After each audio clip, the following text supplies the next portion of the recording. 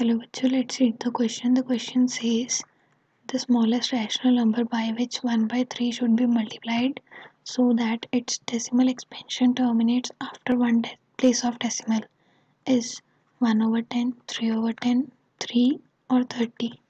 तो इस क्वेश्चन में हमें 1 by 3 को नंबर ऐसे नंबर के साथ मल्टीप्लाई करना है कि उसकी डेसिमल 1 प्लेस डेसिमल हो, मीन्स डेसिमल के बाद एक डिजिट हो, मीन 0.1, 0.2, 0.4 ऐसे कुछ.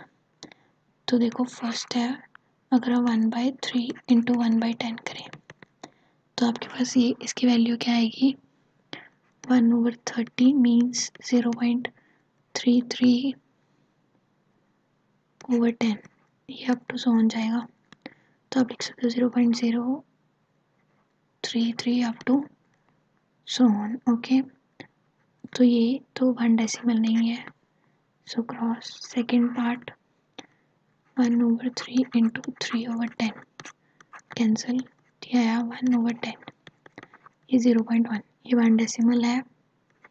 सी पार्ट 3 मीन जब 1 by 3 से मल्टीप्लाई करें 1 आंसर आएगा, ये भी 1 डेसिमल नहीं है.